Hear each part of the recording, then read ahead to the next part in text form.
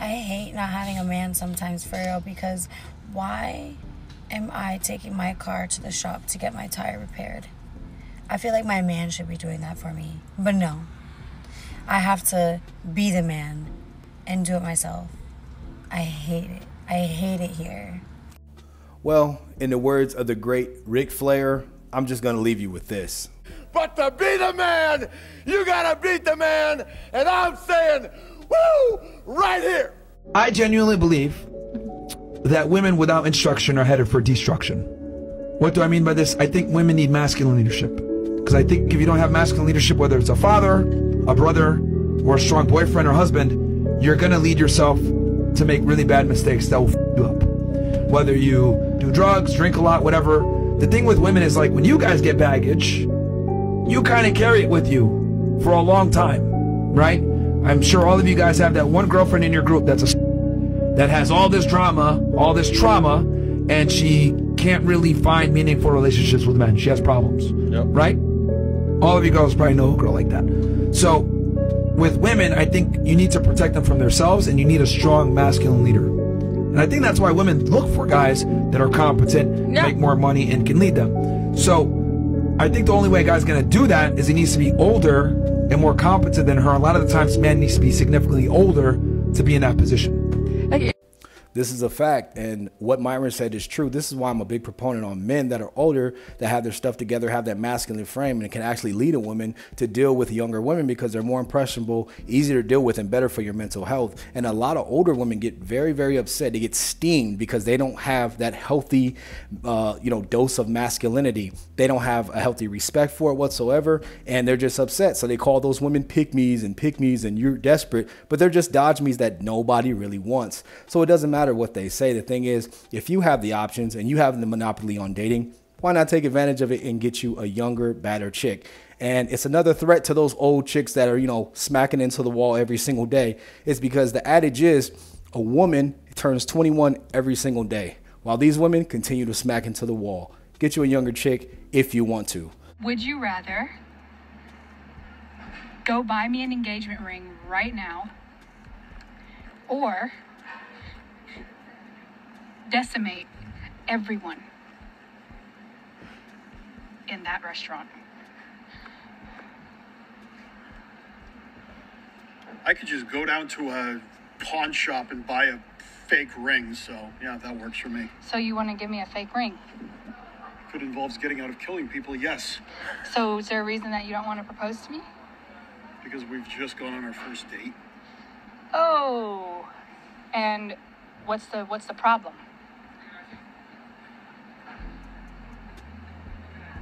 Any of you watching this, if you don't see the problem either, I'm very concerned about you. Oh, so now you're going to turn my audience against me? I can tell you one thing for sure. That poor man is going home and deleting Bumble. That is the last Bumble date he will ever be on. Hey, yo, son, these females nowadays, they crazy, bro. What the hell did I just watch? What did you guys just watch? What the hell's going on? What the hell? She's talking about engagement ring and offering people. Bro, they let these people out the psych ward and they let them on dating apps. This dude, she's right. This dude ain't never going back on Bumble. What the hell, bro? 3 words, my brother, after this. 3 words. Get your passport.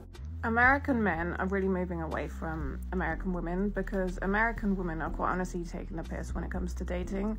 What they're doing is they're using online dating as free lunch, free dinner, and they have some serious men on the go at the same time.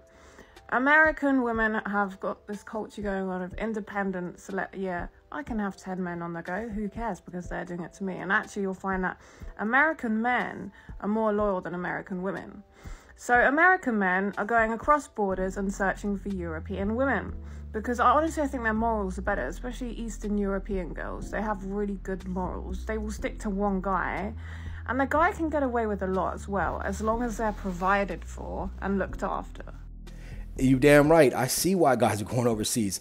After that last clip, dude, there's no way in hell guys are not going to get spooked. And there's so many reasons why guys are going overseas. And that crazy nut in the last clip is the reason why. But this woman, she's absolutely on point.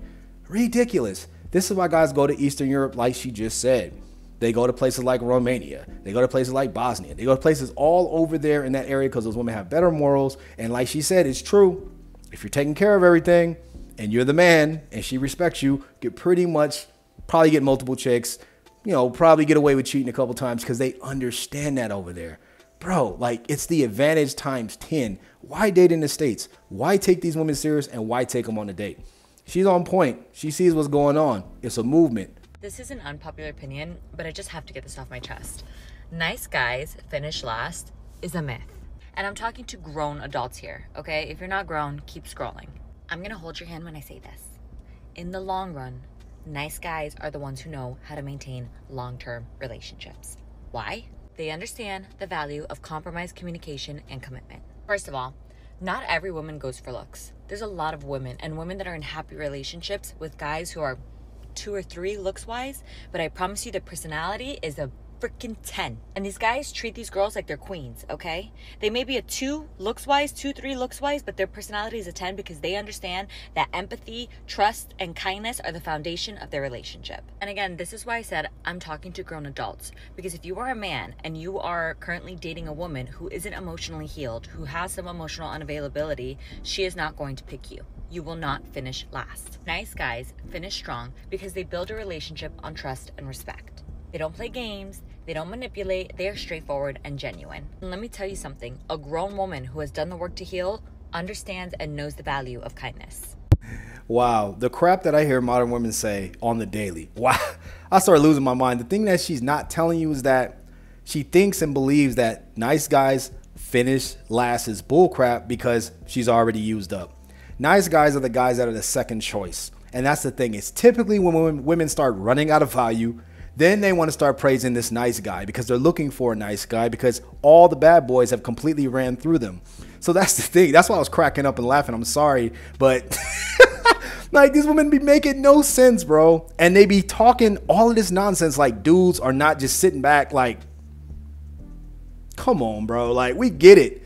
The reason why you're saying this is because women like you that are at the end of your rope need these secondary crash out guys that are like, oh my God, I'll be with you, baby. I'll do anything you want. Guys have been sitting in the pocket, sitting in the friend zone forever. So those guys, supposedly they can do all these things, but last choice. Why are you single? Or why are you 35 with no kids? With no kids? That's a red flag That's for a red me. flag. Sorry. I'm not gonna no lie. Kids, red flag. If you was with somebody for 5 years, you have no kids. Like, Incorrect, ma'am. That's the thing. Women, they internalize everything and they bring everything back to themselves. They cannot take themselves out of their own 2 shoes. You at 35 is a red flag because we know you at 35 is geriatric pregnancy. You risk your own life trying to give a child or give birth when you have no eggs. And that's the thing. Women can't think or fathom for 1 second. Men, we can slang this candy muscle, shout out to Satan the Sinner, until we're old and gray. And that's the thing. And we're always fertile for the most part. So women envy when men don't get into this circus called, you know, family court and get completely ruined or locked down by the government. The man, you know what I'm saying, that's in control, and the government becomes those women's daddy along with the child.